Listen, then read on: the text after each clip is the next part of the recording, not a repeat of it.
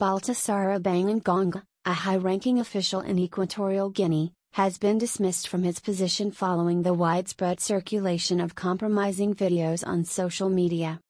The videos, reportedly filmed over an extended period, show Engonga, who is married and believed to be in his 50s, engaging with multiple women, including the wives of prominent public figures, in various locations including his office at the Finance Ministry. Around 400 videos have emerged, causing a major public uproar. The leaked footage has prompted authorities to take action, urging the Telecommunications Ministry, regulators, and telephone companies to curb the further spread of these explicit materials across social networks.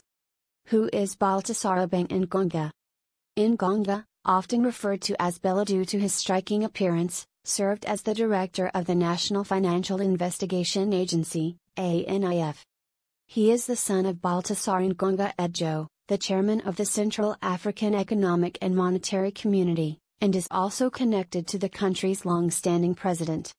Engonga was tasked with overseeing the investigation of serious financial crimes, including money laundering.